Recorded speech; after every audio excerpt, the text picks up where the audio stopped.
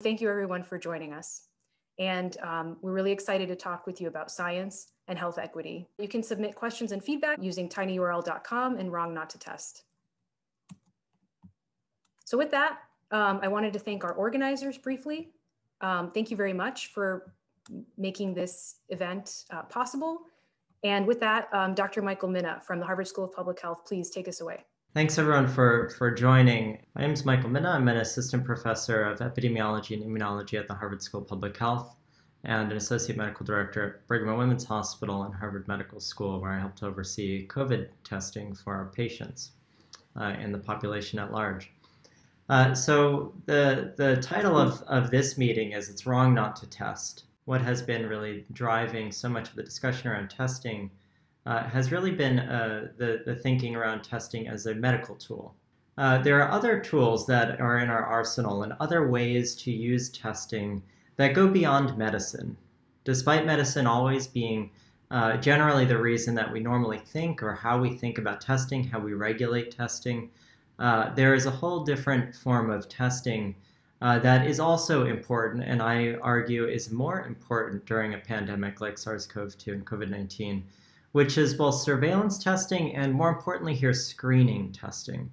Surveillance testing is the type of testing that is distinct from medical diagnostic testing. It could be across whole populations at once. It could be in wastewater. It could be testing surfaces. It's really in order to evaluate where cases are and where the virus is at the population level.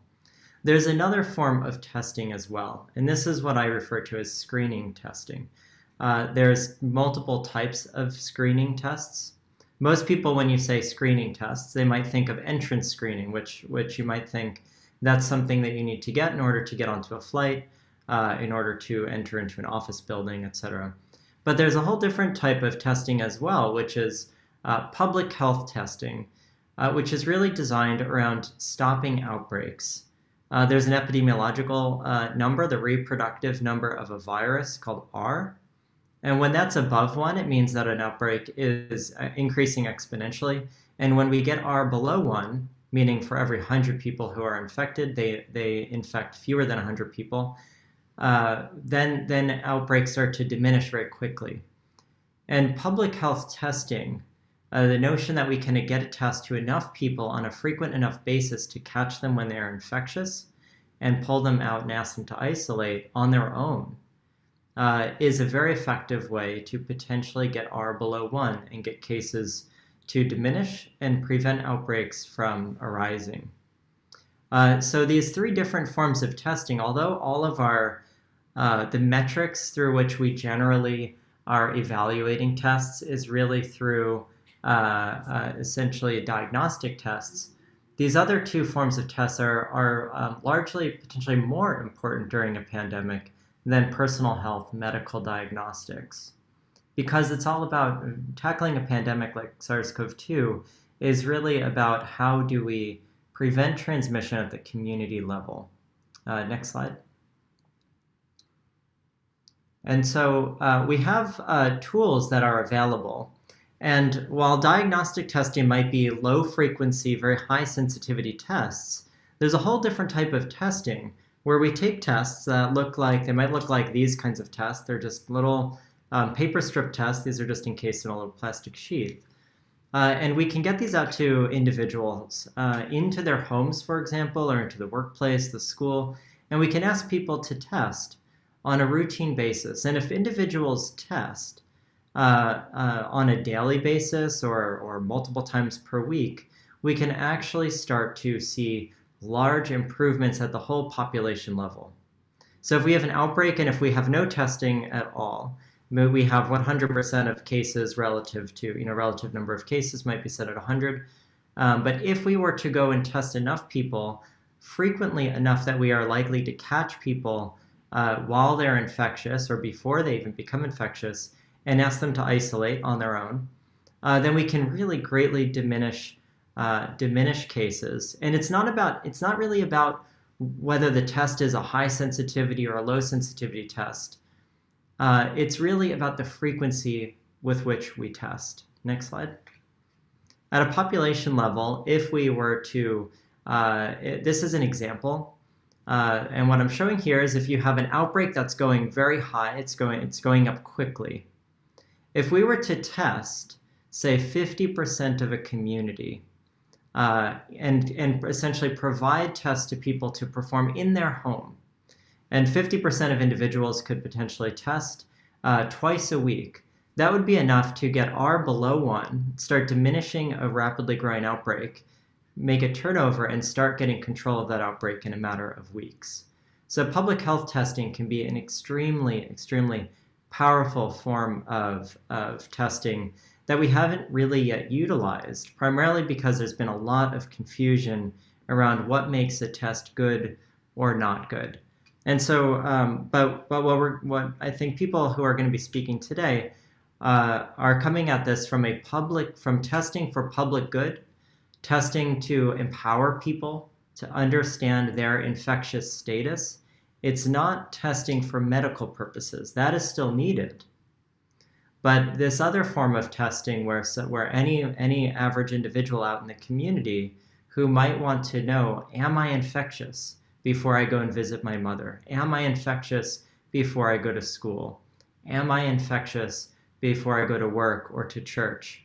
Giving people the power to know whether or not they are likely infectious can allow the public to start participating in public health in a much more profound way, and can allow us not just to start keeping individual areas and locations safe, but actually participating in public health from this much more broad approach where we start to see outbreaks subside and ultimately support, for example, the vaccines that are coming on board, support the distancing efforts, support the mask efforts.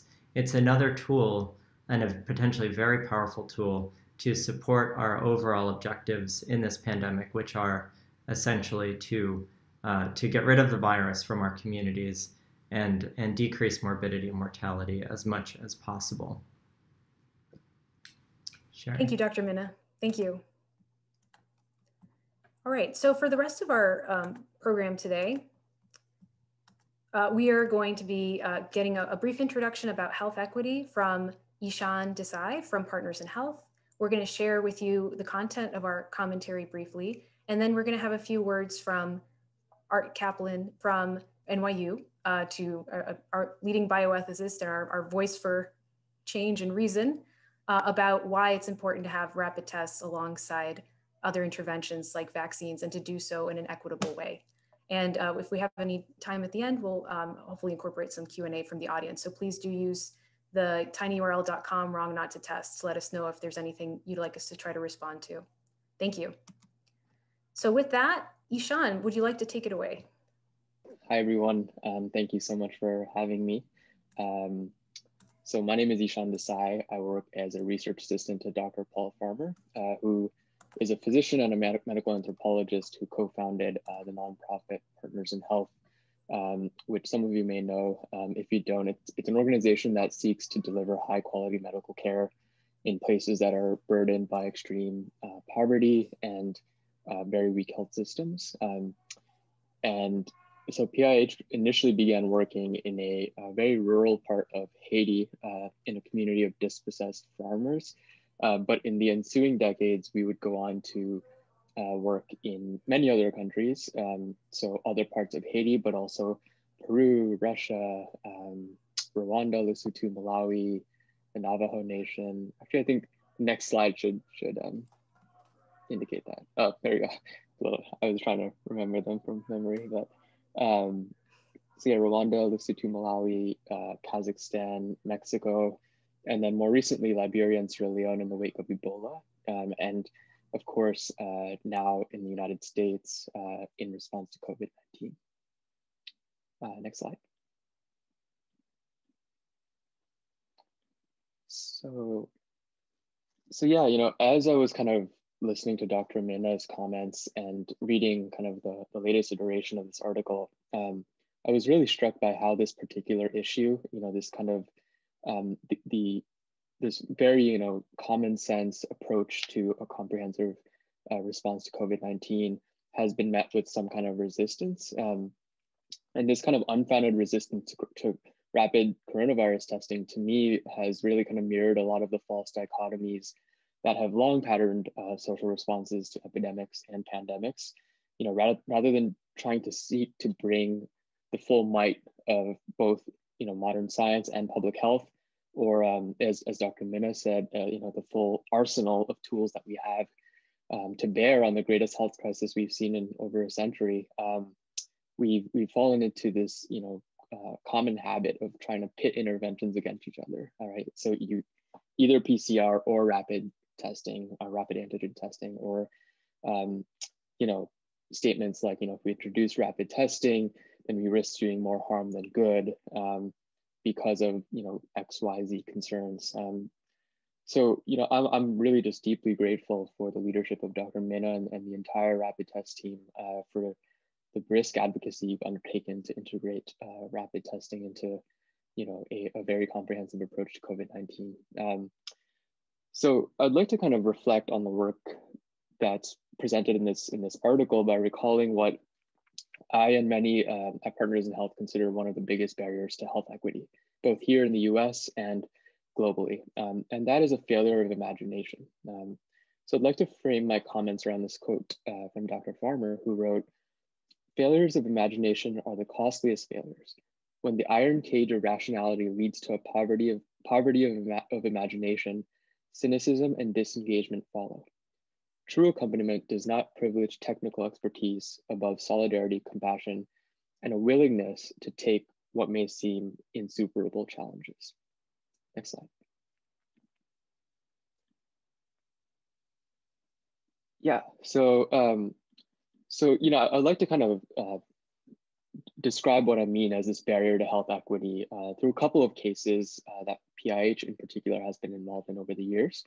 So the advent of antiretroviral therapy in the mid-1990s was groundbreaking for many reasons. Of course, most importantly for, you know, the way it converted HIV disease from a death sentence into a chronic infection that could be well managed with proper care.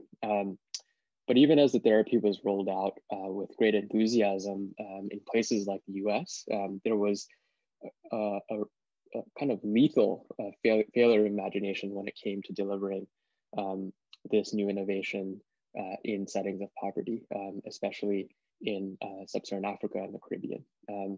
So I'd like to kind of just illustrate this with these two quotes. You know, in 1998, the head of the HIV/AIDS division at USAID said, "If we used antiviral drugs and treatment regimens similar to those used in the US, it would cost approximately $35 billion per year to treat those infected in the developing world.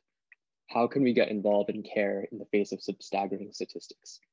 And likewise, you know, public health experts writing in the Lancet pointed out through modeling that data on the cost effectiveness of HIV prevention in sub-Saharan Africa and on highly active antiretroviral therapy indicate that prevention is at least 28 times more cost effective than antiretroviral therapy, and that the next major increments of HIV funding in sub-Saharan Africa should be devoted mainly to prevention. So, you know, I think this is in many ways reflective of these kinds of false dichotomies that we're seeing now even around the testing debate, and that groups like Rapid Tests, you know, are trying to debunk, which is this idea that we need to make either or choices in the midst of a massive emergency, right? Next slide. So yeah, so so Partners in Health has tried to counter such failures of imagination. In 1998, we launched the HIV Equity Initiative, meaning not me, I was 6 years old at the time, but our founders and you know, our whole team in Haiti launched the HIV Equity Initiative to provide antiretroviral therapy to patients living with HIV. And it was really a community health worker-led model. You know, a very community-based, home-based approach, similar to what's being advocated here for rapid testing, really to try to decentralize services at kind of the home level within communities where people work, where people pray.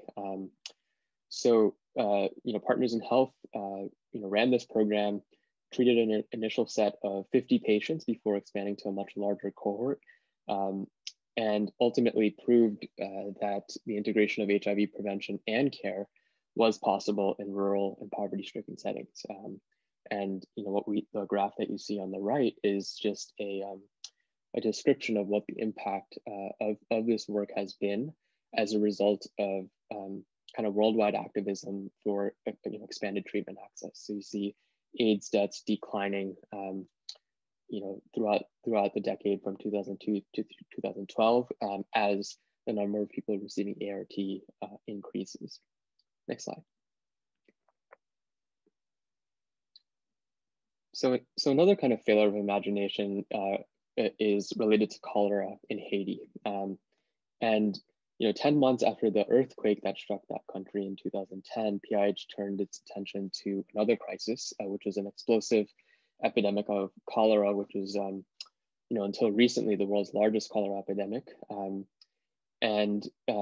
What was especially striking at the time was kind of this either or argument that we're seeing now with COVID, which is, we had licensed cholera vaccines that had been proven both safe and effective in clinical trials.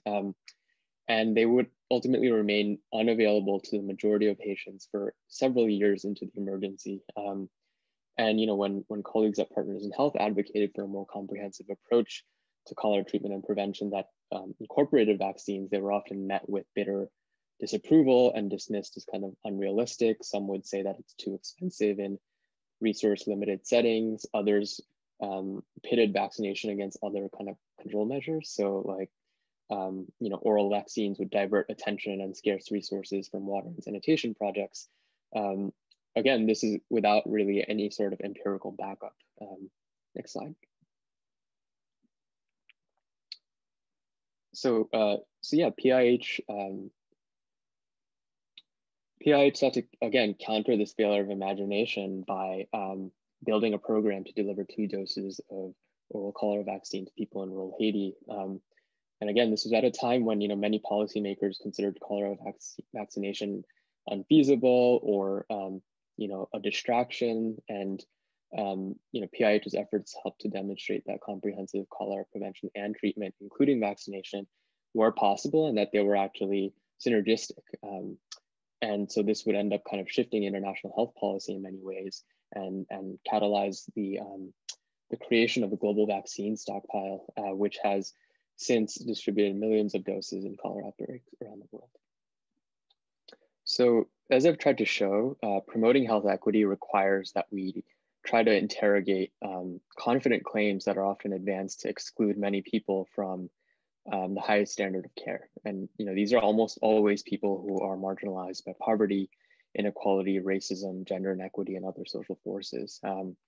So in this kind of third example, in the case of Ebola in West Africa, which quickly became the largest recorded Ebola epidemic in history, there was often a great deal of confidence about Ebola's high case fatality rates, and it often went unquestioned, which led to very kind of substandard medical care and fueled quite a bit of resistance to any attempts to actually improve the quality of care delivered to patients in West Africa itself. Facilities that were meant to care for Ebola patients usually prioritized isolation and containment, but they offered very little in the way of treatment, as you can see in this kind of grim photo of an Ebola isolation unit in Liberia. And then one logistician working with Doctors Without Borders, just to cite one example, said, with a mortality rate of up to 90%, we know that most people in the treatment ward will not come out. We do the most we can for them. Whatever the patient wants, the patient gets. Special food, new items of clothing. It's easy to do and it does them good. So, I mean, there are many aspects of this that I think are problematic, but if Ebola is indeed almost universally fatal, then what explains the kind of shocking inequity that's shown in the graph on the right? You can see that mortality in a cohort of Ebola patients who were treated in West Africa was over 70%, but among American citizens treated in US hospitals, it was 0%, none died. In other words, in settings in which high quality supportive and critical care can be provided, it's very clear that Ebola is not a death sentence. It's eminently treatable even in the absence of specific antiviral therapies. Next slide, please. Yeah, so, when Partners in Health launched its Ebola response in Liberia and Sierra Leone in 2014, narrowing this disparity of outcomes that we just talked about was a central goal. And that meant elevating the quality of care and integrating preventive and therapeutic approaches rather than kind of pitting them against each other, as we've seen with AIDS, cholera, and now also Ebola. And then kind of more related to the kind of the discussion of rapid testing, any attempt to achieve equity of outcomes also demanded, in the case of Ebola, a much more robust commitment to testing, diagnosing, and just introducing robust laboratory capacity. So in Guinea, Liberia, and Sierra Leone, where most of the cases were registered, there were very few laboratory facilities. They were effectively diagnostic deserts. In fact, at the start of the outbreak, there was not one laboratory in the entire region that was able to perform an RT-PCR test for the Ebola virus. So health authorities would invariably fail to identify the virus as the cause of infections until months after the outbreak already began. And even then, that only happened once samples were shipped north to laboratories in France. And I think as the epidemic wore on, there was kind of an increase in diagnostic capacity, but a lot of it was very centralized and concentrated in specialized biosecure labs that were often very far from kind of the main Ebola hotspots, which meant that patients would have to wait many days and even over a week to get results, not unlike what we've seen with kind of COVID over the past year. So obviously this has very dire implications for further transmission, for triage, for infection control, nosocomial spread, and of course, clinical care for patients. So it wasn't uncommon, for example, to have a patient die before the Ebola test came back positive, or conversely, to get infected in an Ebola ward, even though you may have been free of the virus prior to admission to the ward.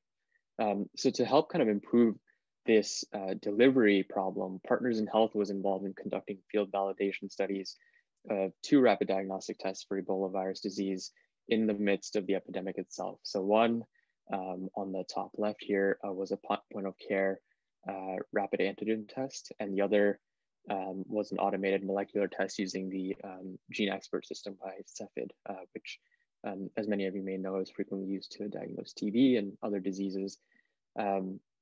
Both rapid tests demonstrated high sensitivity and high specificity in comparison to lab-based RT-PCR tests that were kind of more conventionally used to diagnose Ebola. And in this case, while the studies were conducted a bit too late into the outbreak to have had kind of widespread adoption outside of the research protocol, they've certainly paved the way for much faster detection of cases and initiation of therapy in future epidemics.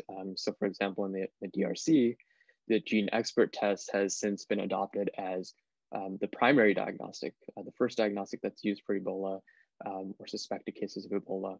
And it's likely to be used, of course, in the recent outbreak in Guinea now as well.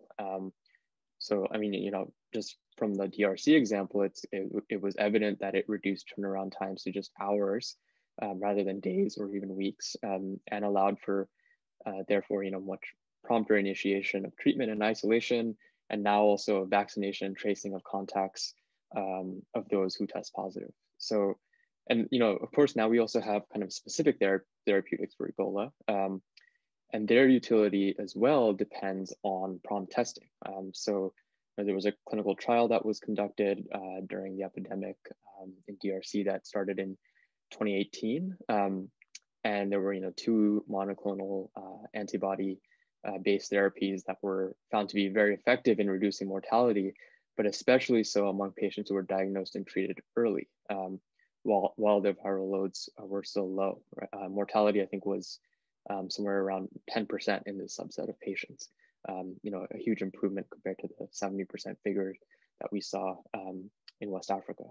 Now, of course, not all patients had access to prompt diagnosis and treatment, but I think what this example of Ebola shows is that rapid testing, whether for Ebola or for COVID, if linked to an equity plan and a preferential option for those who are at greatest risk of infection and illness, can just play an enormous role in reducing health inequities.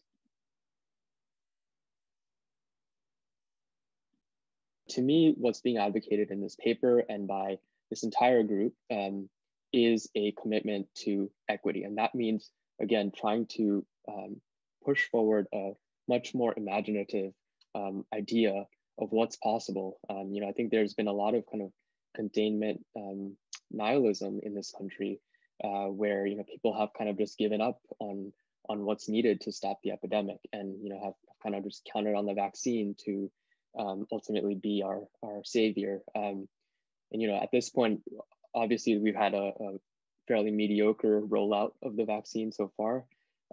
And at the same time, as many people in this group have said, it still remains to be seen, how much, what level of coverage we'll obtain. And so in the meantime, a failure to act and to implement this, this strategy of rapid testing at scale will unfortunately mean many more lives. So just briefly on PIH's COVID work. So, we have recently begun working in both, in all of our sites around the world, but also more substantially here in the US.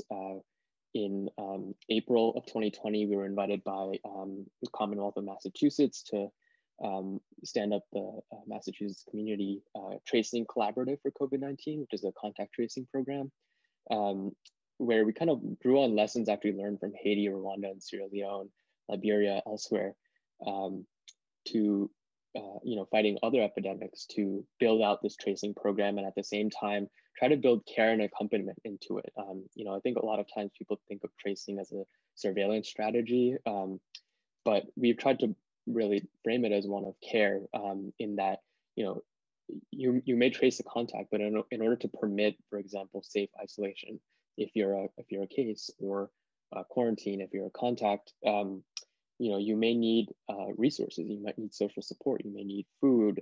You may need housing support. And so this has been a pillar of PIH's approach. Now that said, there's tracing is so reliant on prompt and accurate testing, and so I think that there's just a massive need and a massive area in which the rollout of rapid tests at a much larger scale can actually amplify the utility of something like contact tracing. And so again, I just want to express my admiration. PIH actually from the start has elevated both PCR testing for clinical diagnosis as well as rapid testing for the reasons that have been mentioned. And very early in the epidemic, our leadership was committed to procuring hundreds of thousands of rapid diagnostic tests, including antigen and antibody tests for use in 8 countries around the world. And I think it's also important to remember that in a lot of the countries in which we work, there's maybe only one national laboratory in the entire country that could do a PCR test. And that was certainly true at the beginning of this outbreak or pandemic, and still true in many places. And so it was clear that we would have to integrate other strategies in order to get kind of a handle on what was going on, trying to even start to understand the epidemiology of the virus in places where it just hadn't been detected before. So I've linked here, for example, a COVID triage and screening diagram that, I think to the delight of people in this group, endorses rapid antigen testing. And our laboratory colleagues led by Daniel Orozco, Nadia Correa, Megan Striplin, and our network around the entire world has really kind of elevated the importance of both support for RT-PCR for national laboratories and use of rapid diagnostic tests in more kind of community and clinic-based settings. So yeah, I just want to close by saying, what we faced here is a failure of imagination, and that's the biggest threat to health equity. And I think that, you know, the work being advanced in this paper and by this group, you know, if it's you know, adopted at scale, it can really have an enormous impact, not only in containing the epidemic, but also starting to close a lot of these health disparities that the pandemic has unveiled. So thank you so much. Thank you so much, Ishan. That was just so illuminating, and we really appreciate you taking time away from your valuable work with Partners in Health to spend some time with us to share your research and your experience. So thank you so much. So that was a perfect segue into our commentary. So I just have up here the folks who are named authors. We also, one of the authors you'll notice is the Rapid Test Working Group, which represents an international collaboration of numerous highly intelligent, highly skilled, highly interesting and wonderful people that we all work with on these efforts. So I just wanted to bring attention to the fact that this work would not have been possible without this incredible team run at Rapid Test that was started by Chris Sade and Dr. Michael Minna and other folks who were involved with that. So thank you, our deepest thanks for all of your support in making you know, our efforts to make progress possible together. So with that, we have, you know, some of the authors are represented with the little pins on the map, just to give you an idea that this collaboration that we're about to tell you about spans continents. So joining us here from across the world are two of our collaborators on this paper. We have Dr. Louise Kenny from the University of Liverpool and Mr. Desmond Alugnoa from the Green Africa Youth Organization. Hi, Cherie, and hi all, and thank you so much for the very kind invitation to join today.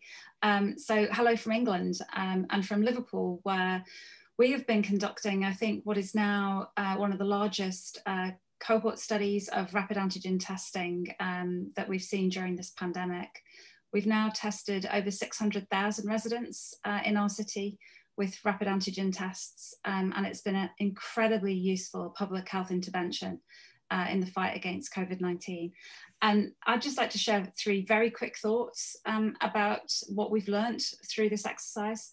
Firstly, COVID is not a disease of equals. Certainly in our city, in Liverpool, it has exaggerated ingrained health inequalities, which is why I'm so passionate about the topic of this paper. Secondly, I think the phrase global village has never been more true. We are absolutely all in this together. And thirdly, no one will be safe until we're all safe. So it's an absolute pleasure to be part of this global effort to make rapid antigen testing free and available to all. Thanks, Cherie. Thank you, Dr. Kenny. Hello, everyone. Thank you for being with us.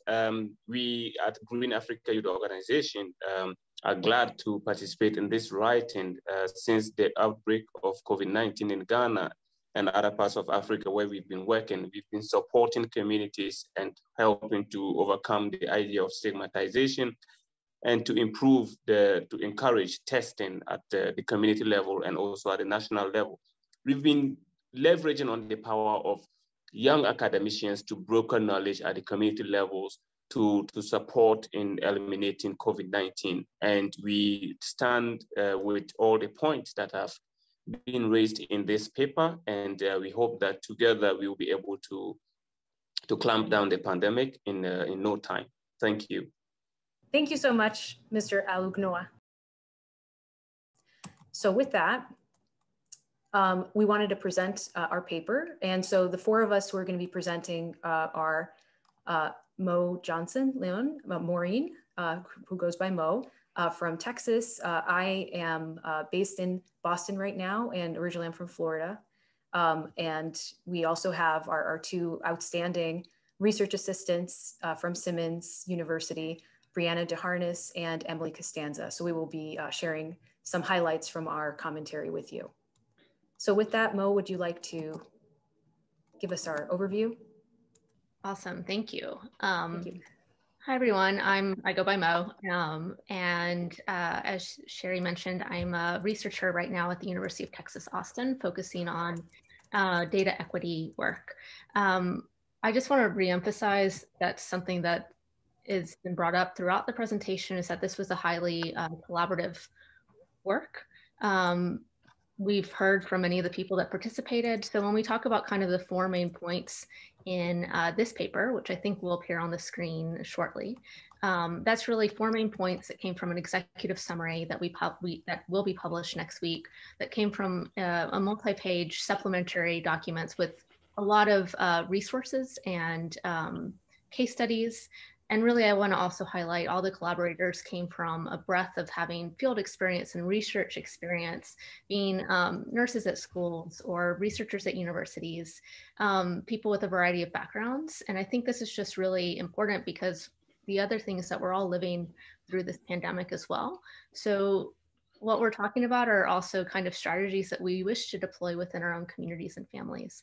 So the main 4 points, with hopefully they give a little bit of hope, a little bit of imagination of what could be possible once we might have more access to rapid antigen testing, is that this frequent rapid testing uniquely complements all the other infection prevention, mitigation strategies that we've been doing the entire pandemic. It's an additional tool.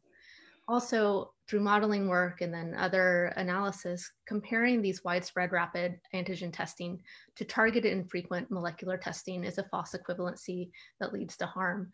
You really want to have as much frequent testing as possible, and just comparing them one for one really doesn't make sense as a testing strategy in pandemic response work. Also, universal access to these low-cost, free, fast, rapid tests is critical to have follow up and support in order to promote equity and reduce harm. At the end, we'll talk a lot from other, throughout the entire kind of public health field. Self-testing has been shown to be effective for other diseases. And so we're also advocating for that here. And each of us will talk a little bit more about each point. Thank you, Mo. Great, so this should look familiar for this first point, which is basically the Swiss cheese model. And the idea is that any individual intervention on its own is not perfect. And we need all of the interventions together to be able to protect people, especially on a population level. And if you note here at the bottom, we have a little mouse that just happened to be in the original illustration that illustrates how important, and the mouse agrees, testing is and tracing. And so that's basically what we're trying to say here, that when we have rapid tests, it really helps us build up that capacity that's really important in this model to protect people. So for our second point here, Dr. Minna, I'm not sure if you wanted to say something as well. Sure. I'll just describe briefly. So there's been a lot of confusion about the different types of tests. For example, PCR tests, which are very, very high analytical sensitivity.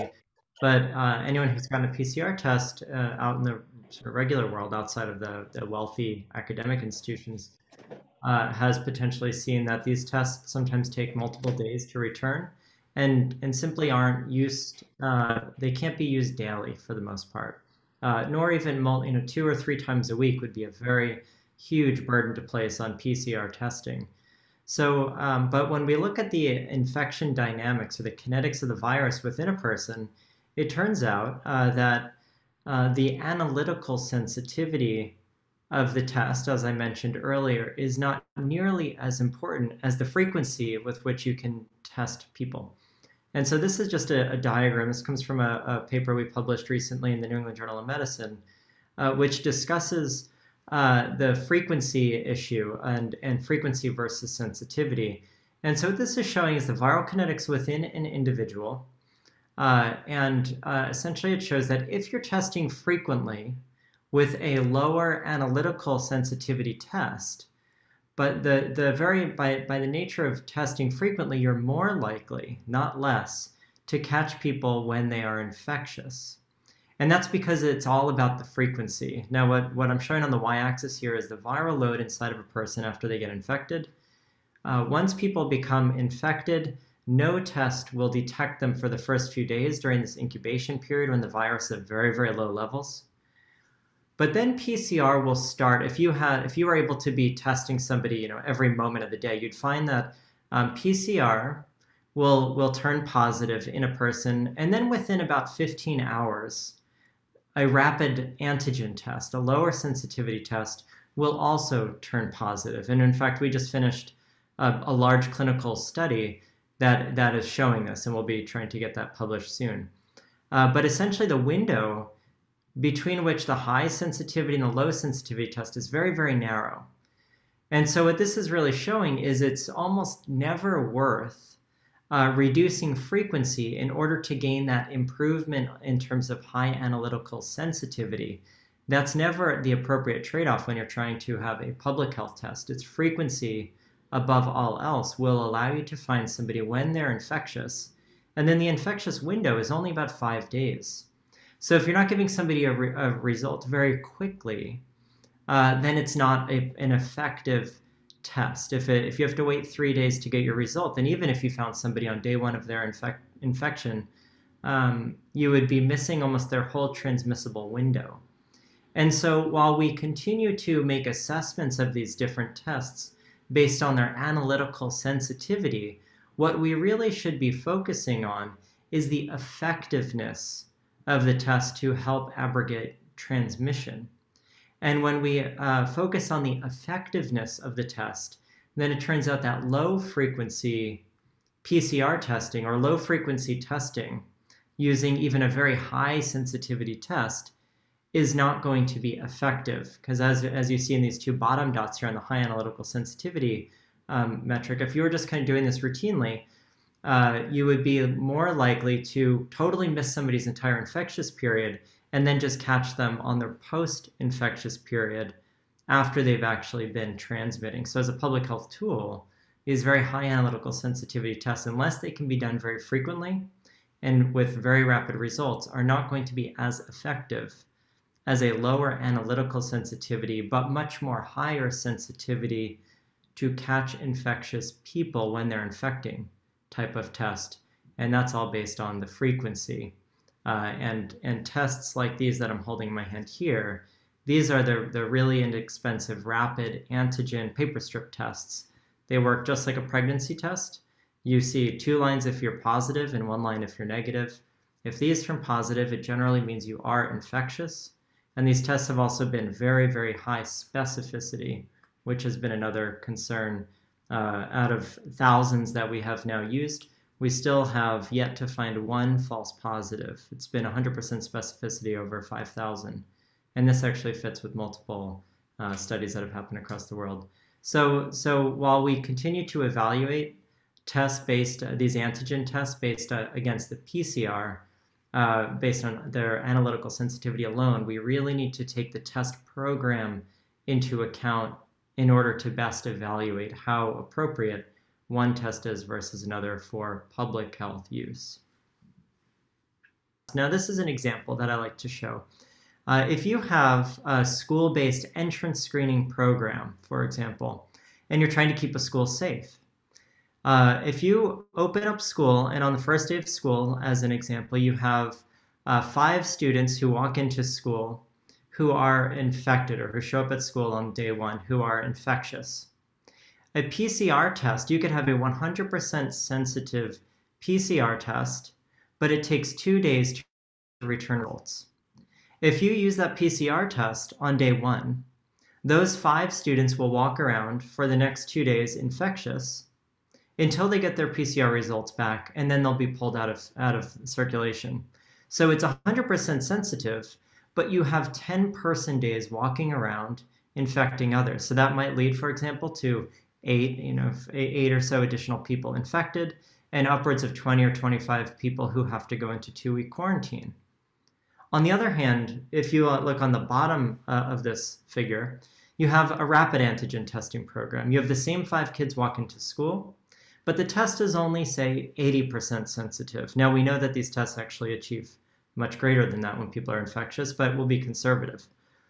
If those 5 students are tested with the antigen test, along with everyone else going into school the first day, the lower sensitivity antigen test will catch 4 of those 5. One of them will slip by because it's 20% of the individuals. So one person will slip by. They will walk around school. Ideally, they are low transmission that first day, which is why they were negative on the rapid test. They weren't quite at the level needed to detect yet. But then maybe the second day, they'll infect 1 or 2 people. But overall, this means that with the 80% rapid antigen test, because you were able to pull those first 4 out on day 1, you had only 2 person days of somebody walking around infectious versus 10. what does this mean? At the end result of this means that despite using a less sensitive test, because it gave fast results and immediately actionable results, you might end up with 1 or 2 individuals infected versus an additional 8. And you might end up with around 5 individuals having to get quarantined versus 20 or 25. So overall, what we see here is that the lower sensitivity test, because it's 2 person days versus 10 person days infectious walking around school, is the better public health test, even if it might not be the better medical diagnostic test for somebody. And so this is just a toy example to demonstrate, and actually we now have real world examples of where this exact scenario has played out. Fantastic, thank you, Dr. Minna. So for our third point, we're going to turn it over to Mo and Brianna to talk about universal access to frequent rapid testing and why this is crucial for promoting equity and why it's so important to have follow-up and support as part of it. So it's not enough to just give people these tests or use these tests. You really need to have the other piece where you're supporting people after they receive the results. So Mo, please go ahead. Yeah, so this third point is really focused on this kind of idea of accessibility, free, low cost, with ability to be able to follow up. I'm speaking on this point a little bit both as a researcher who focuses on both rural populations and populations that have been made vulnerable through a variety of factors. It's really been, very well documented that the ability to protect yourself in this pandemic has really functioned on a gradient of economic elitism. And that there have been incredible racial and ethnic disparities in the US, and then also many disparities abroad too. So the test, to be accessible universally, there have to be kind of support and follow-up. That has to be a low enough price for different communities to buy it. It has to be geographically available, whether you live in an urban or rural area. Location matters. Can you go to a community center? Can you go to a hospital? Can you do it at home? The ability to have agency is really important here, particularly with having to reach and support some of the communities that have been hardest hit. On a personal level, I know people that are essential workers, non-medical essential workers, that this entire pandemic haven't even had access to one type of test. And so they're going into work often blind, despite doing their best to mask and social distance. The other reason, though, that testing can sometimes be a difficult decision for a worker to make. If that a positive might indicate that they have to go home without support, without pay, that can be economically devastating for a whole host of people. So when we talk about access to frequent and low-cost rapid tests, that piece, that equity piece of providing support, of understanding the different needs of different populations, of really reaching out is a key part of this. Hi everyone, my name is Brianna. I'm a research assistant here at Simmons University in Boston. I'm just going to touch on that last point just a little bit. So even those who are able to get a COVID test, either it's a positive COVID test or you've had a positive COVID exposure, many of these people are not able to isolate. So I have seen this firsthand working at the Dimick Center in Boston. And this is a community health organization that works primarily with low and middle income families in the Boston area. And I help connect them with various resources. And when I'm speaking with these families over the phone, when it's regarding COVID, they have to make the decision between paying utility bills, feeding their families, paying rent, and also balancing that with keeping their coworkers safe. So it's really not just a simple yes or no answer for them. And so what we need to do is support them in their self-isolation, providing resources for those in low and middle income communities to do what is best for the health of them, their families, and their coworkers. Thank you, Brianna. And Mo. So we wanted to just also say briefly here a few words on why we chose our title of It's Wrong Not to Test. Because at first glance, this might seem like a very negative statement to make, and maybe there's a positive way to frame it. And I promise we did think about this, but we were very deliberate with our choice. And so our motivation for using this title, and this is the premise of our work, this is a quote from our commentary, is that in the midst of a raging plague, it is inequitable and unethical not to deploy high quality rapid tests alongside existing public health interventions. And this is really our guiding thought that led us to all the arguments and evidence that we pulled together for this commentary. So you might think that a statement like it's right always to test might be equivalent to saying something like it's right to test. And actually, these two statements are not actually the same thing. So the one on the right, it's right to test. It's basically what the World Health Organization has been telling us since last year, test, test, test. And I think, you know, leading experts, a lot of people are on board with the idea that we need to test, and there have been calls for this, and there have been a lot of efforts to improve our testing infrastructure to meet demand.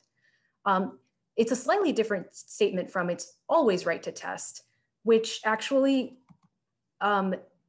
is a little bit problematic in the sense that when we're talking about tests, we're really talking about people. And we really need to remember that at the end of the day, people have autonomy. They should be able to make choices about what's done with and about their bodies and their health.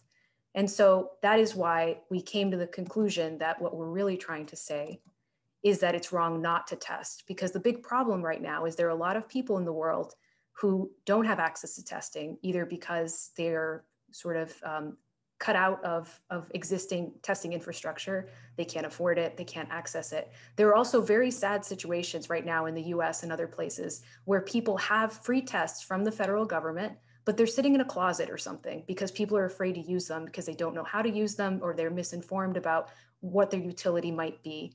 And so that is why we felt compelled to make the statements that we want to make, or that we've made in this commentary, because we felt like it was something that wasn't being said as loudly as it should be right now. And so that actually is a great segue into our last point that's going to be presented by Emily Costanza, who's one of our research assistants at Simmons, along with Brianna. Thank you, Emily.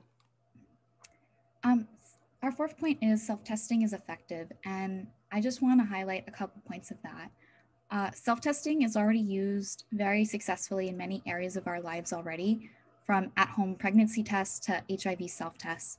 And these tests empower us to take action sooner rather than later. HIV self-testing in particular has shown to be one of the best ways to reach high-risk groups, obtain comparable results to that of healthcare workers, and has been projected to increase testing overall while increasing health gains. In addition, there is evidence from usability studies that show that self-testing at home would provide similar advantages. Self-testing would be an enormously valuable tool in the fight to prevent the spread of COVID-19, give us a chance for more immediate care, and protect others from getting COVID-19. Thank you, Emily. And this video is a screenshot from the National Health Service in the UK, where they have a little video to help people with self-administered testing. So thank you very much, Emily. Thank you, everyone. And so because of our sort of altered timeline for today, you know, we always have to adapt to our situation. I believe that Dr. Kaplan is not able to join us for this part, but he has made incredible contributions throughout this work. And we are so grateful to him for having the courage to speak up about the issues surrounding how equitable or inequitable, unfortunately, a lot of the vaccine efforts have been so far, and how rapid testing can help fit in to an overall strategy that can improve equity. So thank you, Dr. Kaplan, and we will hopefully have a chance to include comments from you at a future event.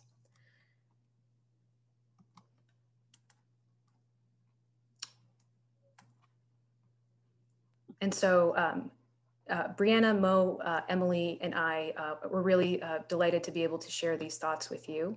And if anyone wanted to say any closing words there, if not, we can close the program.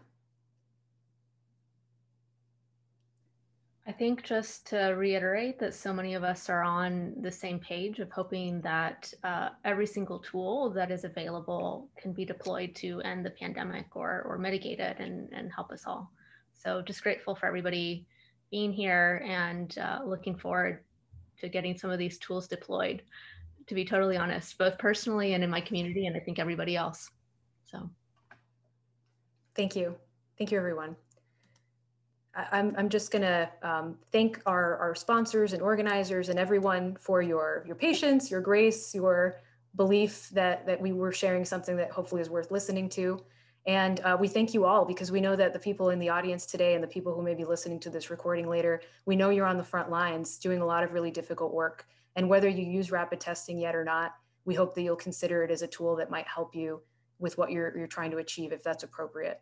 So we thank everyone. We thank our many supporters, both named here and also who may not be appear here. And so with that, we're happy to entertain questions from the audience, especially because we do have our live audience with us here. So I think we're happy to take some questions, but we know that because of our altered timeline, if there's anyone who has to go or anything like that, we thank you very much for having joined us. And we're happy to continue with some questions if that's okay with everyone. And thank you also to all of our speakers and panelists for making time to be here today and for your incredible work in preparations. I know we've made a lot of emphasis on the contributions of people with specific expertise in public health and in science and implementation, but it takes all kinds of talent and passion and compassion to make these things work. So we're really grateful to all of our team members for all of your efforts, including creative work and writing and editing and everything else that it takes to really make something effective work. So thank you very much, everyone. So I think that's all I wanted to say. I don't know, Dr. Minna, if there's any last word you or any of the other speakers wanted to say before we turn it over to some Q&A. No, I'm happy to take any questions or just stay on. Thank you, Dr. Minna. I really appreciate it. Thank you. Okay, so in that case, and we still have our little, we have the chat function if you're here live. There's also the form that you can use if you have any other sorts of comments or things for us. Go ahead, John. Hi, how's everyone doing? Thank you for doing this. Thank you. So my question is, I buy everything that you guys have been talking about. I'm not a medical professional or anything. I'm like an actor, filmmaker. And as much as everyone else, wants to get some sort of return to normalcy. I think I'm wondering about messaging.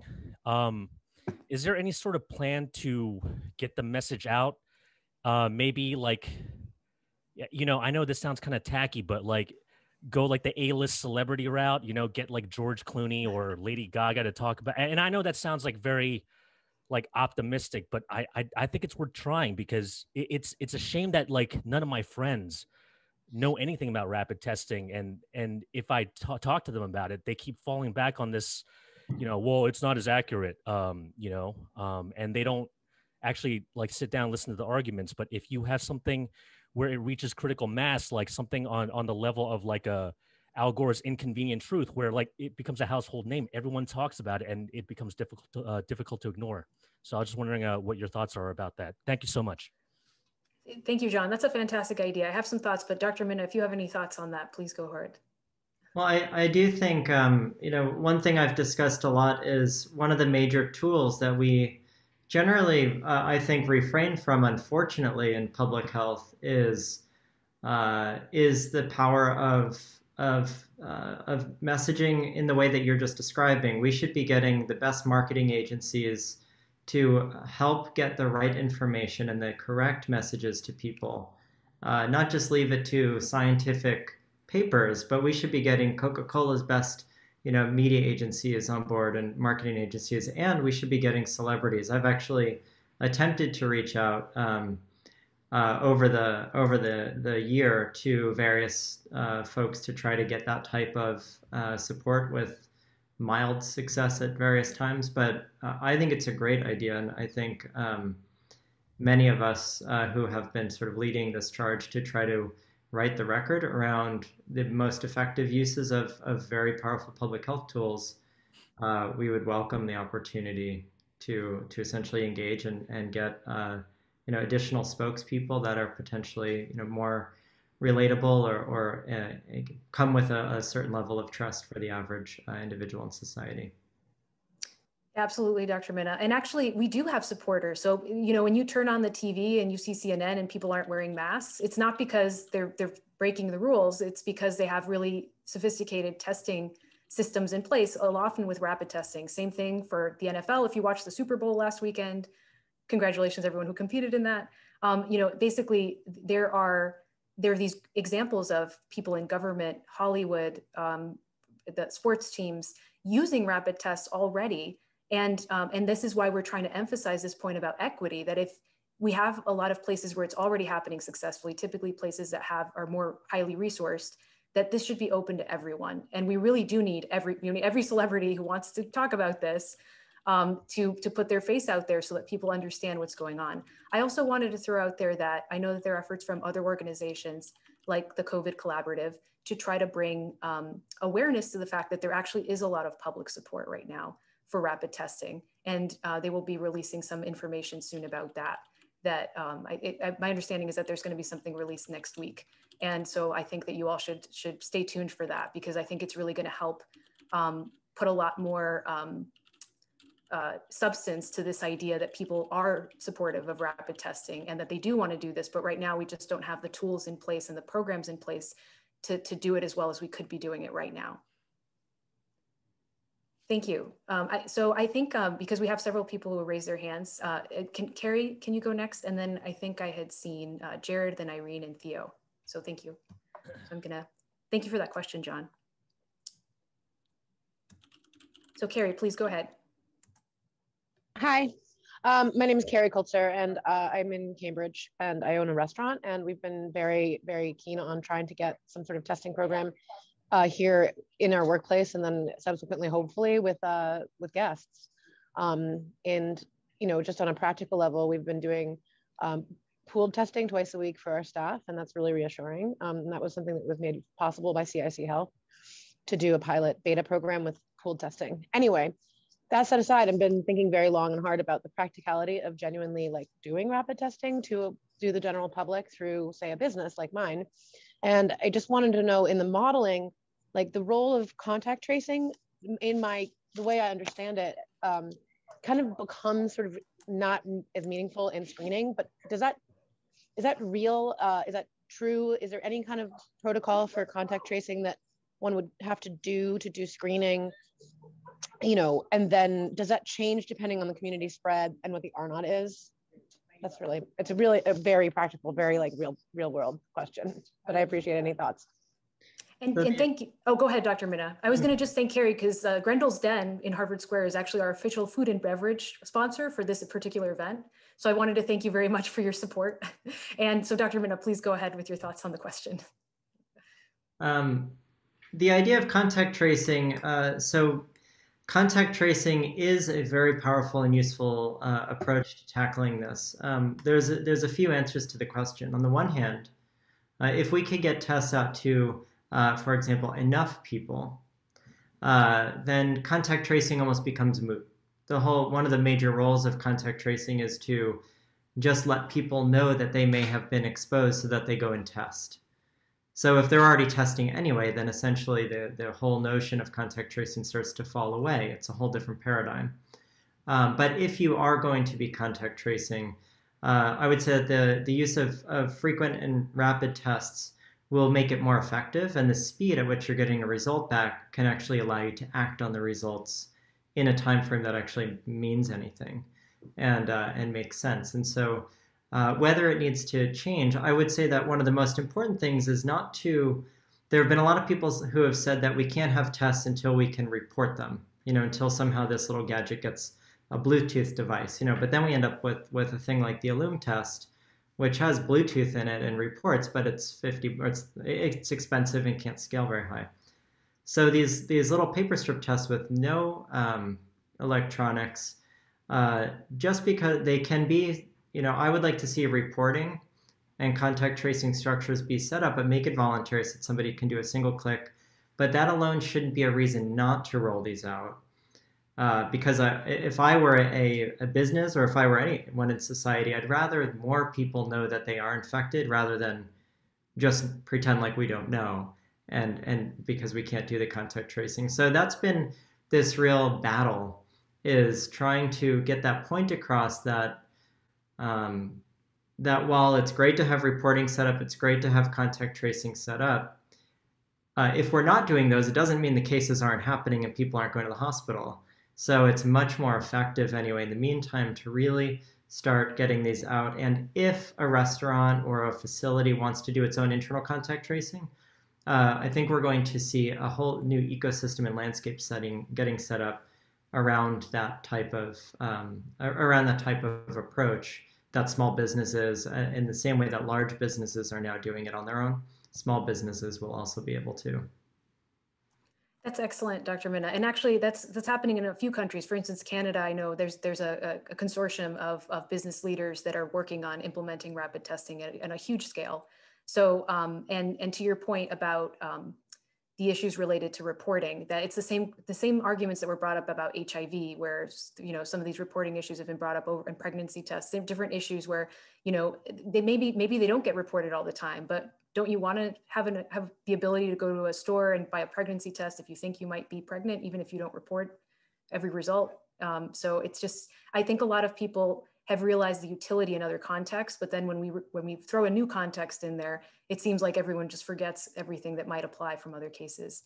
And another small point about reporting, you might have seen in the news that there are people, like a drug ring, not a drug ring, but a ring of con artists in France that was busted for giving people, selling people negative COVID tests to go on planes and things. And this reminds me of academic integrity issues in higher education. When you think about students cheating, you think it's very productive to think about why that's happening.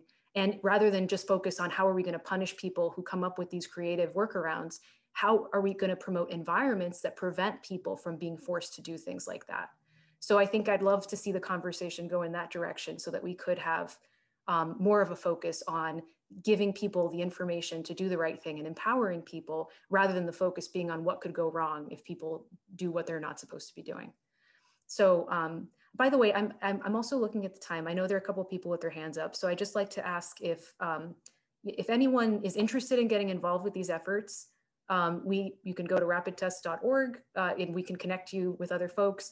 Some other efforts that we're working on are trying to work with people on forming a community of practice, which is why in the registration information, we asked who of you have been involved with that or might be interested in being involved with that, because I think that's a piece that's really missing from the implementation side, where we have a lot of people who are doing excellent work, but because of these issues with connecting people to be able to do these things, and some of this kind of misinformation or lack of information and lack of federal control or federal leadership in a lot of cases, that it's been really difficult to make progress. So if you're interested in that, please let us know, and we'd be really happy to fill you in on those efforts.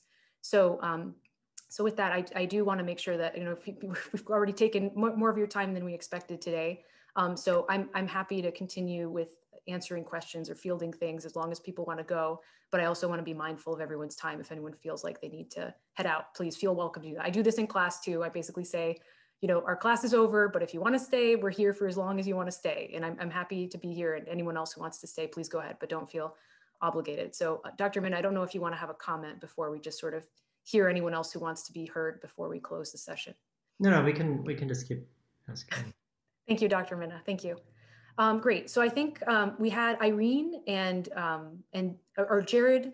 I forgot the order there, but if it's okay with you, Jared, could we hear Irene next, and then Jared, Theo? I think they're appearing kind of in somewhat of an order. So Irene, please go ahead. Yeah, I'm just unmuting. First, thank you for a great event, and thank you for getting this commentary out. I think it's very good. I want to mention that I live outside London in UK, and we are in a very fortunate situation that the government actually do support rapid mass testing, and it is being rolled out as every local authority who wants to have a rapid test center can set one up, and it's free for all. They're also now introducing every company with more than 50 employees can request a free test for their employees. So things are really moving in the right direction. in UK.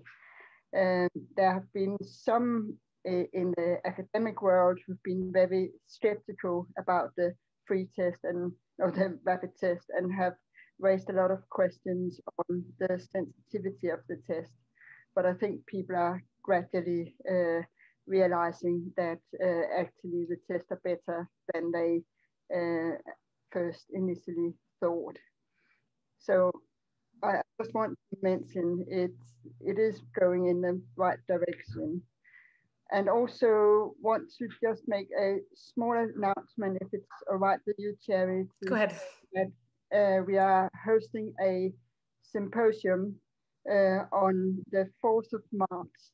And the title is, Can we test ourselves out of the COVID pandemic?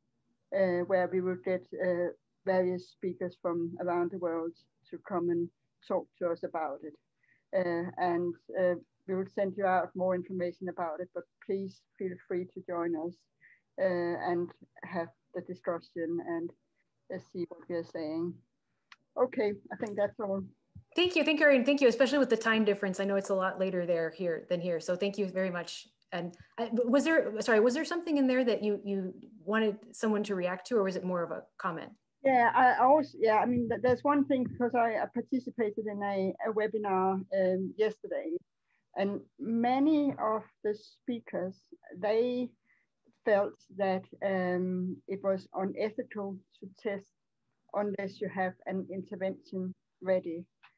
And I would like to hear your view on that. I think one of the problematic issues there is that, related to all the points we brought up in the commentary, there are very simple interventions that could be done. So for instance, if you know you have a positive antigen test, you can ask people to stay home. And many governments are doing that even without tests. They're locking people down and not letting them leave their houses. And so to say, well, if you have a test and you're not sure exactly of the result, there's no intervention. I just don't understand how you can say that when we're already locking people down even without test results. So, I think there could be much better interventions too as medical advances continue and everything. But I think on baseline that there actually is a lot of actionable information that can come from rapid tests. And it's already been shown in a lot of different settings to be useful. So I would love to have a discussion with them to try to see if we can find some common ground to see if we can, improve all of our understanding about doing the things as well as possible, as quickly as possible. So that's what I would say to that. But Dr. Minna, I don't know what thoughts you may have, or anyone else who really feels like you need to speak to this very important point. Well, I think the major point is to say that it's unethical to provide people a tool to know their infection status just because we're not also able to provide them whatever might be payment to not go to work, for example. Obviously, the second is ideal. But the first, that is a holdover from, again, thinking about this as a medical tool. In medicine, we say it's unethical to do an additional test if it's not going to change our practice as a physician for that patient at all. But for this, that's the wrong way to look at this. Just because you aren't giving somebody money to not be able to stay home from work doesn't mean that them being empowered to know their status is not incredibly important. People make small life changes, including continuing to go to work, but maybe eating lunch in their car instead of in the break room, maybe not going to church on Sunday.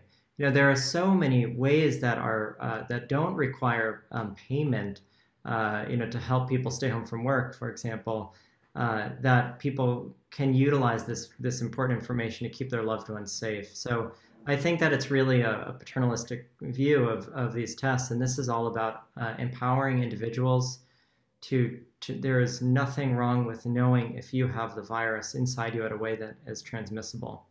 That should never be held up. Absolutely. And to this point, and Mo, I don't know if you wanted to say a few words too about the fact that this idea that if you tell people that they're going to hide it, or they're going to lie about their test result, or they're going to do whatever it is, we need to make sure that there's support, so that if people get a positive test, it doesn't mean that they lose their jobs and they're afraid of that, because that's a big fear right now for a lot of people, that if they get a certain result, they won't be able to travel, or they won't be able to see their family, or so they'd rather not know, even if they may be sick. And so that's, and because of the high level of asymptomatic spread, so people without symptoms you know, their numbers between 30 and 70% on that, but about half of the people, maybe more than half of people who have COVID and are contagious don't have symptoms. So it's so difficult for people to know, unless they have a rapid test, what their status is so that they can make good decisions. And that's really what's, a lot of the evidence has been helping us make that point so much more clearly very recently. And so people who are making judgments on that based on evidence from a couple months ago or last year may still be making judges with the lack of the most current information on that. And that's also what we want to communicate.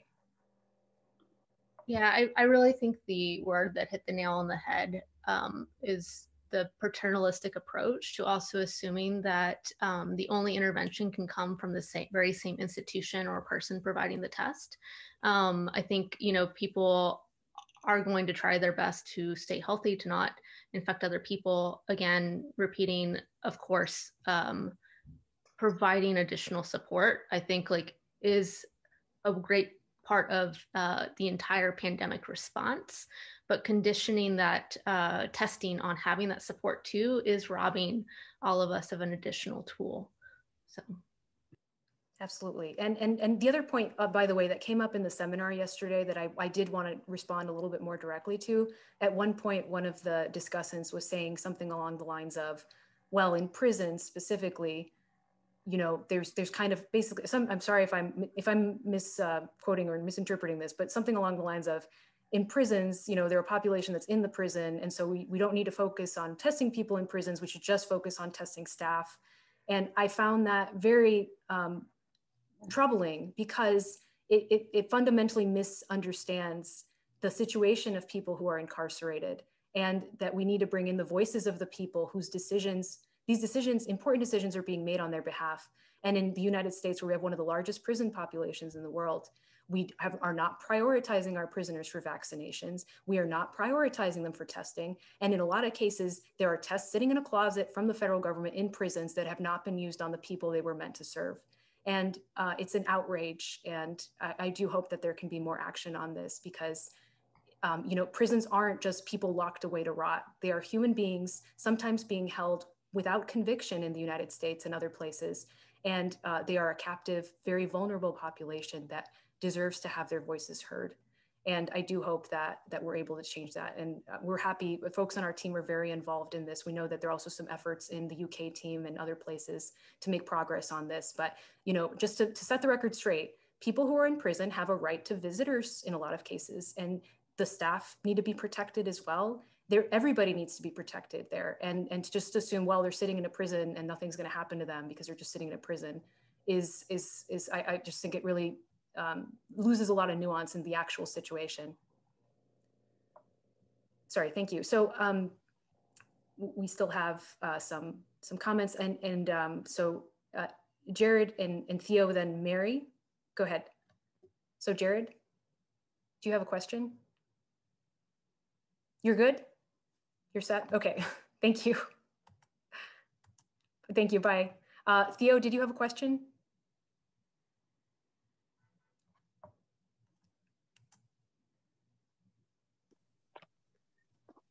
I would like to ask a question. I'd like to say thank you for having this opportunity, because rapid testing is such an important way so that people know what their status is. But the problem is, if you don't test enough, you're not going to find people. But if you have no intervention, then you're not going to actually use a test in an appropriate way. So my concern is that when you say voluntary tests and you don't consider supported isolation and quarantine as a part of a triage of responses, you are pretty much not saying that we're going to help you and put you into some place where you're not going to spread the disease. We're going to support you, and we're going to find your contacts and isolate them so that they can't spread to others, even if they test negative. the tests aren't fully reliable, and it needs to be a public health and government assistance and decision on that. Absolutely. And that's why we're saying that governments should assist people with isolation and to supported isolation, compassionate isolation, and financial support so that people aren't losing their jobs or, having all the consequences that we've been seeing throughout the pandemic. So we totally agree that's absolutely necessary. What we're saying though, oh, sorry, go ahead. And there's one more thing, just treating it as a voluntary thing, and how because the other part is that this is an airborne pandemic, you can spread it if you're not wearing, for example, an N95 respirator and you're nearby for just a short period, you can spread it quite easily. So that's really important. Yes. And it's also, absolutely, we agree with everything you're saying. And the fact that we absolutely need to have community buy-in, which has been a big part of the really successful programs that we've seen in Nova Scotia, Liverpool, other places. So I think what we're trying to say is that all of these considerations are important, and ideally they should be carried out with voluntary compliance so that you can have as much uptake as possible without resorting to forcing people to test, which would be an absolutely last resort that I don't think any of us are saying should be a first line when we haven't tried everything else. Thank you, Theo. Thank you for making those remarks. Dr. Min, I don't know if you wanted to say anything else on that point before we try to have the other folks ask. Yeah, no, I fully agree with it, and I think it's extremely important to take into consideration. Thank you, Dr. Minna. So Mary, then Alan, please.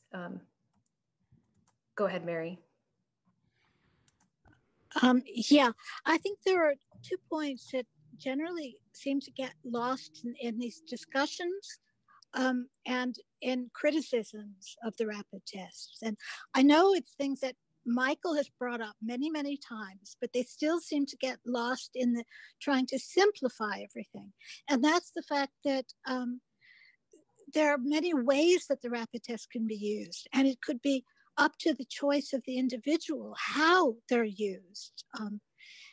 For example, if they want to use it for their their own purposes, to know if it's safe to visit their grandparents, or if they want to connect with public health so that they could use it to travel or to go to a restaurant. And the second thing is I hardly ever hear any talk of the confirmatory tests. And that's crucially important when these tests are criticized for the false negatives. And I thought the webinar was interesting, the BMJ, because Pedro, from Oxford was really good, I thought. And he seemed to have convinced the moderator, Phil Hammond, which was interesting. So that's all. Yes, actually, one other thing, because I work in emerging infectious diseases, and I'm concentrating a lot on the Ebola outbreak now in the DRC, and there I can see a huge need for the rapid antigen tests, because there's COVID circulating and people don't want to go out, they don't want to get exposed, but also for Ebola, because there's the question of whether it's present in semen, and that's something that could be maybe tested, self-tested. Mm-hmm. So that's it. Those are great points, Mary. Thank you. And thank you for your support of the commentary as well, and all of your efforts to inform us about what's going on. Thank you, Mary. And Dr. Min, I don't know if you wanted to comment on any of that, especially confirmatory testing. I know that's a point you've responded to a lot. And it is something that we address in the longer paper. We agree with you. It's very important to make that available as quickly as possible as well, because that's one of the problems, for instance, with pooled testing, which is a very important strategy, especially in low prevalence settings.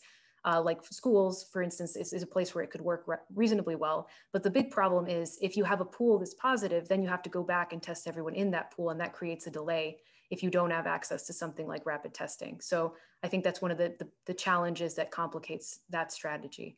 Go ahead, Dr. Minna. Well, I think very in brief, confirmatory testing of negatives in a frequent rapid antigen testing program, we've heard people say, and that's even been policy, that an antigen test or a rapid test, whatever kind it might be, might need confirmatory testing if it's negative. That wholly misses the point. If we could confirm every negative result, then we would not be having this discussion. But confirmatory testing of the positives is extremely important. Although tests like this, like the ANOVA test, for example, which has been widely used in the UK, we just finished a large trial of over 5,000 tests. We have still yet to get a single false positive, which is performing much better than the PCR tests. So they've come a long way from the initial like BD Veritor and Sophia Quidel tests and such in terms of false positives. But nevertheless, you could have two rapid tests. These are two different companies. They look the same. You get a positive on this one, you take a second one 8 hours later, and it could even be the exact same company. That alone will get false positives to exceedingly low numbers. That it really makes it almost moot. And then you can test yourself 24 hours later. If you're negative 24 hours later, and then you're negative a day after that, then it's not the ramifications of a false positive are actually quite limited when you have rapid tests, because you can repeatedly test, and if you find that you're negative 2 days in a row, then you go back about your business and you assume it was false positive. But again, the newer versions like the ANOVA and Binax now and PanBio are very, very low false positive rate, especially if you do 2 in a row anytime you get a positive. Thank you, Dr. Minna. And there's also the possibility of, especially for people who are skeptical about that, which I believe what you're saying, Dr. Minna, because of the research you have behind it. Apologize for the background noise. But one other idea is there are some rapid tests that are portable. They're quick, they're molecular tests, but there's also a possibility you could have strategically placed, especially for communities that may not have access to rapid PCR turnaround testing like you would in an inpatient hospital setting, for instance, where you can turn those results around very quickly, that you might be able to use a combination of rapid confirmatory antigen tests and also some of these other technologies that are coming out that can do molecular tests very quickly as well in settings that don't require a lab. So great, thank you. So Jared, I think you had meant to say something.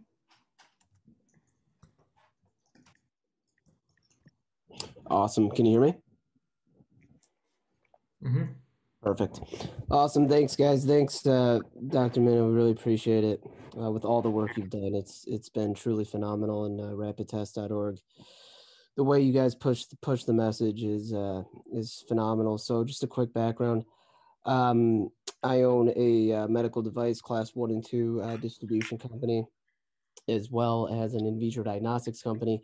So we've collected all of our data at our 2 New Jersey testing sites for POC, and we're currently collecting for OTC. But as you know, the OTC EUA is very timely, right? So I put a timeline. I'm hoping in a couple months we can wrap that up, but fingers crossed. And I have cystic fibrosis. I was diagnosed at birth, so I've been tasked to do about 4 treatments a day on my own, as well as, IV treatments that I perform on myself. And, when you look at, a risk reward standpoint, when I'm in the hospital, it's just a 5-minute teaching by a nurse to tell me how to administer an IV, right? So when I look at that and I go, okay, I go home, I do it on myself, no problems. And then I look at, well, why is there so much pushback on telling people to swab their nose? It doesn't make sense to me, right? So when we touched on marketing, it's a great point. I would love to help. We do have funds allocated to marketing. So if anyone wants to collaborate on that, I'm free to do so, as well as we do have plenty of kits that I'd love to give for free for any studies anyone wants to run. That would be awesome. So I'll reach out to you guys directly. But I guess my question is really, I know Dr. Minna has been the most engaged with the new administration. So I wonder if you could tell us if there's any kind of updates in terms of how they feel about this initiative. I know they've scaled up the Illums, but I think the numbers on those are still not enough to make a serious dent in the transmission, right? I think they're looking at what, 7 million devices, and then hopefully by the summer, you know, 10 to 20 million more. It's still not enough, right? So I'm just wondering, where is the biggest pushback from the administration? Is it the reporting aspect? Is it the you know, is it the aspect of you know, a video, like a teleconference like Abbott, or what is the biggest pushback that the government is kind of giving you to prevent these from being rolled out? Well, this current administration isn't giving pushback. I think they're looking for solutions and they're trying to find them. You know, of course, I've been a bit critical about the decision surrounding Illum. My expectation is that was in the works for a while prior to this new administration. I mean, it's a good test. It's just not a public health test. You know, this is a very good clinical test, but again, it's not a public health one. I think that they're looking at all their options. They're trying to figure out what tests are really available and can scale today. There's only a few companies that can really scale in the way that would lead us down the road of having, you know, 30 million a day. But combined, many companies together would enable that. And I think they're starting to take that very seriously. I think that the early announcements of Illum and then the 6 additional manufacturers that they were referring to, those are, I think, them putting their cards on the table and saying we are interested in really creating policy surrounding these tests, and they are working hard to figure out the right approaches at the moment. Awesome. Yes, and thank you very much, Jared. And to your point about connecting manufacturers of high quality tests with you know, people who want to do testing right now, like we heard earlier from Cherie at Grendel's Den. You know, there are a lot of businesses that want to do it right and want to do it as well as possible. And so we're working in this idea of the community of practice I mentioned earlier to try to see how we can help, you know, support efforts that may already be happening to do that, or to help promote that in a productive way. So we're really looking forward to that. The other effort that our group is working on that kind of speaks to one of the points you raised is one of the big problems that Dr. Minna and others have talked about is the fact that the FDA regulates and approves rapid tests as though they are medical devices for medical diagnostic testing. And so we need to continue to promote efforts to have pathways specifically for public health diagnostics. And in particular, to be able to have high quality tests that can be made by multiple manufacturers, that we can use the powers of the federal government to promote the creation and generation of generic tests, for instance, because of the public health emergency, work with manufacturers to get those licensing agreements in place.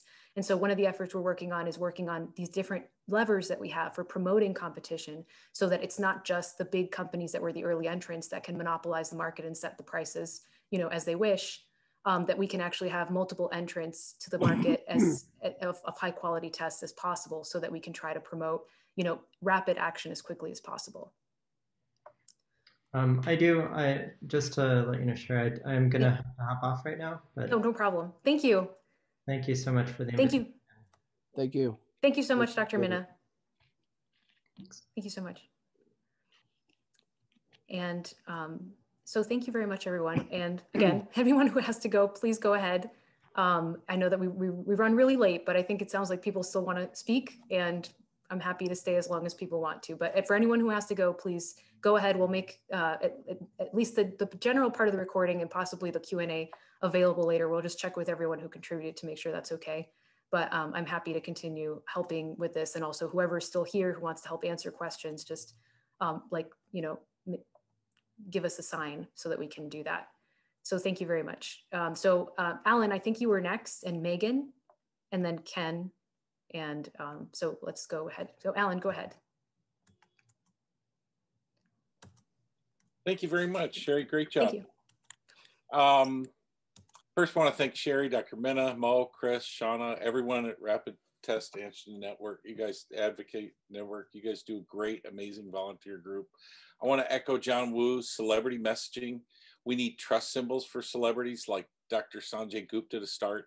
I know he's interviewed Minna several times, and we just need to get somebody on board like that, or several people in that. But I have two questions. and you kind of started going into that in terms of FDA regulatory path. Is there any update or any place to stay just in general, you know, getting out of the diagnostic and into the public health type of angle, and who we can pressure and lobby at the FDA? So that's a great question. I know that there are different people working on that. So I don't know if anyone who's still on the call, let me just see who we have.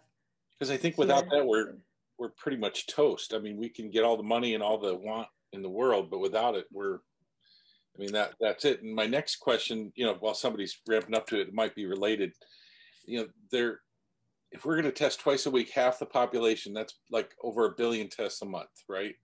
So there are 50 rapid test manufacturers around the world with CE marks. That's the, you know, certification in Europe and other areas that, you know, may not exceed FDA, but are not accepted in the USA. Now, if you have FDA approval, you can certainly use that pretty much around the world. But if you have a CE mark, you can only use it in certain countries other than the US. Is there any thoughts of FDA accepting the CE mark as an EUA equivalent? Is anybody aware of that? So I think that's a great point, Alan. I think it's something that has been brought up before in the team, both the points of, you know, what sort of guidance can be shared with the administration to help make sure that the FDA is responsive to some of these needs that are still unmet. And also this point about the CE mark and whether there's some pathway for helping expedite approvals based on it. So I think it's just something we're actively looking at. I think Sarah might have some comments, but I know that because I know that we have some folks who are, you know, we've gone an hour over at this point. So, and because we started a bit late and everything. So I do want to try to wrap up so that people don't feel like they have to be compelled to stay, especially because I know folks need to move on to other things. So Sarah, go ahead. And then we have our last four people. Go ahead. It would be kind of maybe partially answer Alan's questions, but it does not have to be now. I can talk about it with him later if there's other people who have questions that don't normally get addressed. Okay, well, Sarah, I think because of all the interest that we have, I think we should definitely have a follow-up conversation. So I think if anyone, you know, you have the form, I don't know if anyone wants to put in the chat, the form with to ask the questions for our team. So if anyone has thoughts on that we can follow up on later, please feel free to use the form for that, the tinyurl.com/wrong-not-to-test. So that we can have that in the conversation. Thank you, Alan, for putting that out there. And thank you for your help with the event and everything too, because Alan and Sarah and others here, including John Frankel and some other folks, were all very involved in the planning. So we really appreciate your help and feedback. And Dr. Phoebe Alava is there as well. And so let's have our last couple of comments and let's try to wrap up by 4, hopefully 4 p.m. EST if that's possible. But again, I'm happy, I'll turn off the recording at that point and I'm happy to talk to whoever still wants to talk. So thanks. Okay, I think we were Megan and then Ken. Go ahead, Megan, if you still want to speak. Hello, everyone. Can you hear me? Yes, go ahead. Yeah, first of all, I just want to thank everyone. Thank you for all your efforts and putting this whole thing together and being a real supporter of rapid testing. My question is, I'm wondering if there's any room for kind of a grassroots public movement in the form of a petition or something like that for the public to have a voice to kind of speak to their legislators en masse and kind of let the public position known. I can't think of a single person who'd be opposed to rapid testing. I mean, just the way it would change our lives would be phenomenal. Absolutely, Megan. Thank you for that comment, because it's also something we've thought a lot about and we've been working on strategies for. And actually, if Sarah wanted to say, and Sarah, who had spoken a few seconds ago, is actually very involved with other organizations that are also very, big supporters of getting grassroots awareness and grassroots mobilization to help, expedite these efforts. So Sarah, I don't know if you wanted to say a few words on that. But I mean, go ahead. I think that the main thing that's going to happen with the rapid test is you can't just wait for the top down. Like, one of the best ways to get it out there is to just start doing it. So, and this comes to the difference between like surveillance testing versus other types of testing. But surveillance testing, it does not require FDA, does not require EUA, does not require CLIA, doesn't require anything. You can set up a surveillance testing in your neighborhood, for example, and do it. And you know what? The next neighborhood over, they're going to see it happening and they're going to want to do it. And then the next neighborhood, and then the city, and then they'll start putting pressure on the local government to provide funding for this. And they'll put pressure on that, you know, they're like, it's going to be something that really does just spread like group to group, neighborhood to neighborhood, school to school. And you really can start doing it now. Like there's a misconception. I mean, and I realize it's basically people don't really, everyone hears rapid test and they kind of think just one thing, but there's a bunch of different types. And when you do it a certain way, like you really don't have to wait for the Abbott test or anything. I don't want to mislead people with that. So yeah. But I think the grassroots is 100% the way to do it. And if you know, like community groups, if you know things that want to start doing it, like we can help get that set up. I thought one of the trouble was that the tests themselves were not available because of the FDA approval process. And so I was more thinking of putting some pressure on legislators to make another pathway available to make these tests available. Yeah, so they are working on that. Oh, sorry, Cherie. No, yeah, go ahead.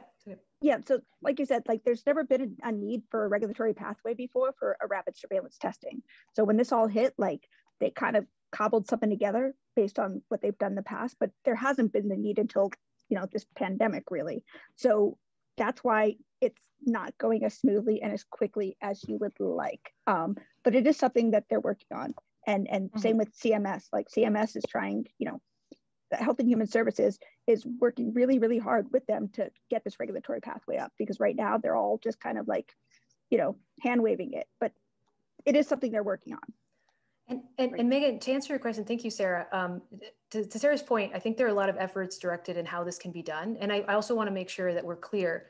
We want high quality rapid tests and accountability for manufacturers to do, you know, things well, because we want to be able to maintain public trust that these tests work and that they do what they're supposed to be doing. And there have been some issues in the past with, for instance, the rollout of antibody testing last spring, where it was kind of a free for all, and you know there were some quality issues and everything. So we don't want to go there, but we do want to make sure that the people who are following the rules in terms of manufacturers, that they can get timely approvals, and that they can produce and maintain quality control so that we can have public trust.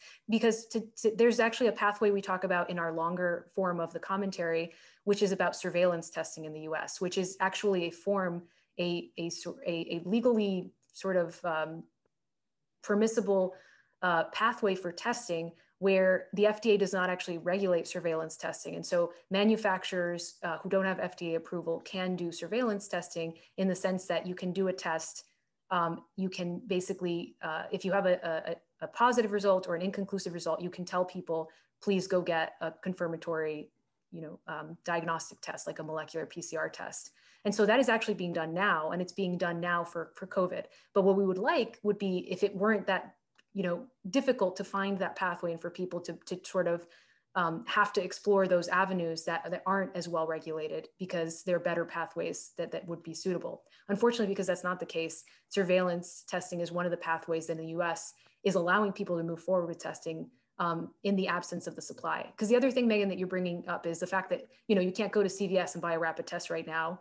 Right. You're gonna start to be able to, because of some of the recent approvals. But the reason why you haven't been able to do that is because when, for instance, Abbott has had a big contract to sell 150 million tests to the US government, and they sent them directly to the states and to people who needed them, but in various agencies. So they weren't really for sale for public consumption. And that's part of the problem, that the supply of the tests that have been made available for early entrants has been used by the people who were able to get them first, and not for wide public consumption, which is something we're trying to change.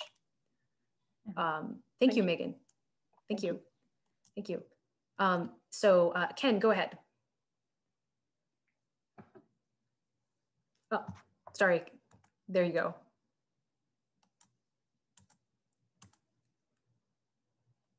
So, sorry, Ken. Can you unmute? Are you able to unmute?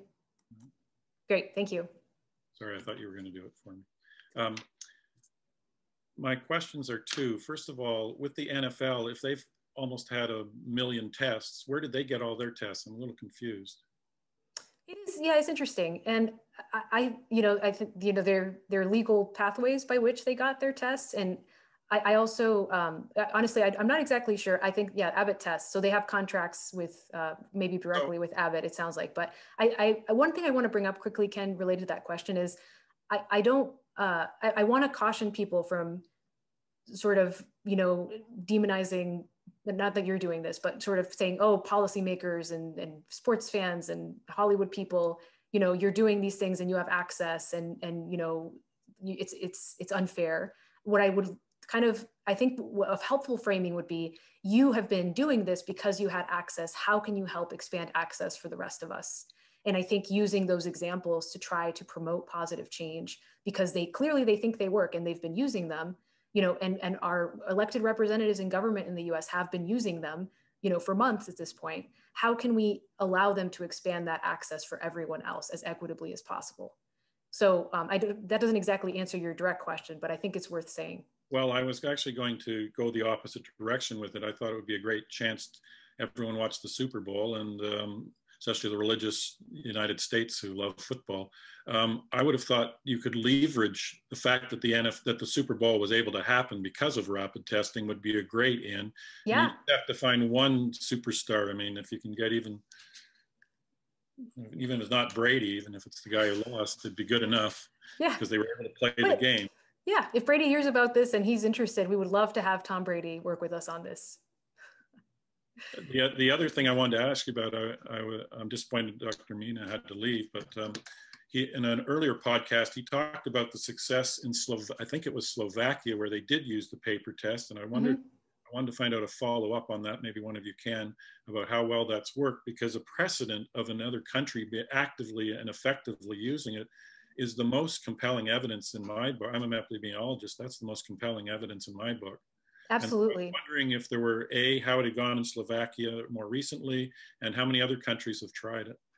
Thank you, Ken. That's a great example to bring up. And they've been, you know, working on these country level interventions for several months. And the initial evaluation of their rollout, the initial rollout they did, basically they tested most of the population, and then they did a follow-up where they tested again, especially in the high prevalence areas. And the evaluation of that initial rollout was very positive. And the analysis of that it strongly favors the idea that rapid testing helped reduce spread, especially because they were able to promote supported isolation. It's one of the case studies that we bring up in our commentary, and especially in the longer form. And they actually are doing some follow-ups in Slovakia where they're doing further rollouts of rapid tests because of that initial success. So I don't know if anyone who's on the call right now knows anything else that's more up to date than that, but it has been going reasonably well, and there was a lot of government support to make that reasonably successful. Have they done better than other countries in Europe? That's a good question. I'm not sure I can answer off the top of my head about that. It's just because there's been so much variability. So I don't know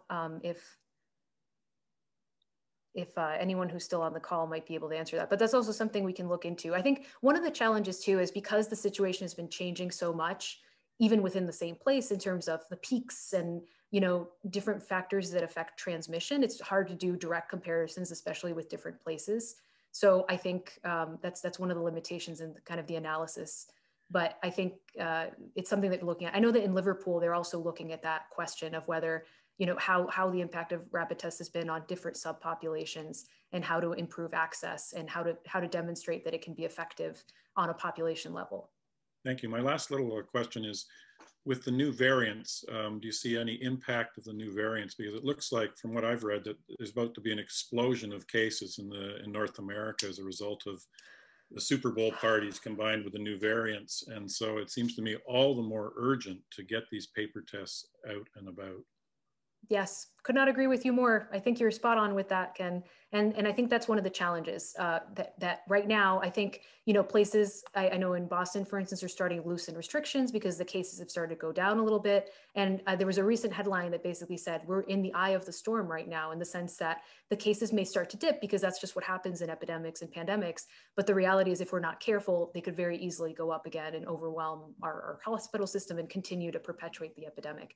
And in particular, there was a really good feature in the Washington Post lately, I believe, that was speaking to the point about the variants and the fact that now that people are vaccinated and they're being exposed to the variants, that if there are variants that can still infect people, even though they're vaccinated, as we've seen with some of the variants, that then you're basically creating selective pressure so that you're allowing the variants to continue to spread, even in populations that may have a protection from the vaccine for certain subtypes of the virus, and that could itself be really problematic. So I agree with you that we don't want to find out what the results of that uncontrolled evolution experiment are. And I think what we really want to do is we want to say, okay, we have a rapid test, we have the technology. How do we implement this in a way that's effective? How do we scale up production? How do we work with manufacturers? How do we work with everyday people to make sure that they understand the best practices so far and do their best and iterate so that we can try to find the best solutions? So I think that's absolutely spot on, Ken. Thank you. Last little comment.